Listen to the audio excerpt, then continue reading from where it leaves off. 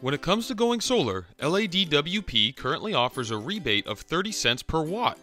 It's important to note that this rebate is based on the AC watts and not the DC watts. The DC watts will be the labeled size of your system, while the AC watts take into account the amount of energy your system will actually produce. You will receive the rebate shortly after your system is approved and turned on by LADWP. LADWP allows you to size your solar system to offset your previous 12 months of electricity usage. You can oversize your system to account for any additional energy requirements, such as an expanding household, new appliances, or an electric vehicle, so long as you can prove your new additions.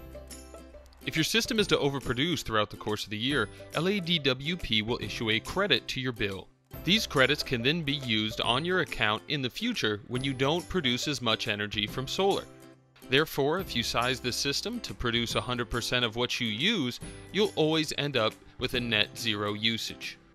Since a lot of this information is fluid, check with LADWP regularly to see changes in policy and rates. At Pickmysolar, we're constantly updating our database to match LADWP, so we can sort through all this for you as well.